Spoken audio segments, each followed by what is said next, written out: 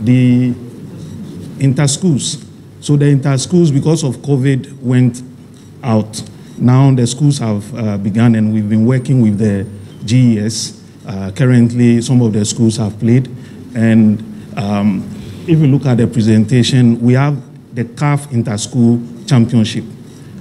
That takes U16. So that's up to the, let's say, the JSS level. Currently, we have signed up to it as a country. So the Ministry for Youth and Sports and then the Ministry of Education are signed up with the GFA and CAF. And as we speak now, we've been working with the GES. Even the footballs for the national championship, which we'll play, are in.